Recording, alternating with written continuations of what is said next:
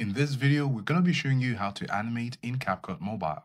So we're going to open the CapCut app. We're going to click on a new project. And in this new project, we need to have a video. So we're going to click on this video here. And next, we want to look at the bottom where we have overlay here. So we're going to click on overlay and add overlay. Here in add overlay, we're going to go over from videos to photos. We need an object which we would like to animate in the video. So we're going to be using this one and we're going to add it.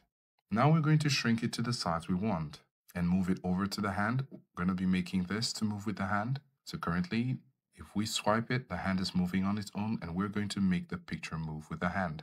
So in order to do that, we're going to go over here where we have the keyframe. So we're going to click add keyframe. There is a plus over there. And as we move the video, we're going to also reposition the object to follow the hand. We're going to repeat this until we're satisfied. So now when we play the video, we can see that it's following the hand. After that, you can export it. And then when you play the video, you can see that it's moving with the hand. So this is how to animate in CapCut Mobile.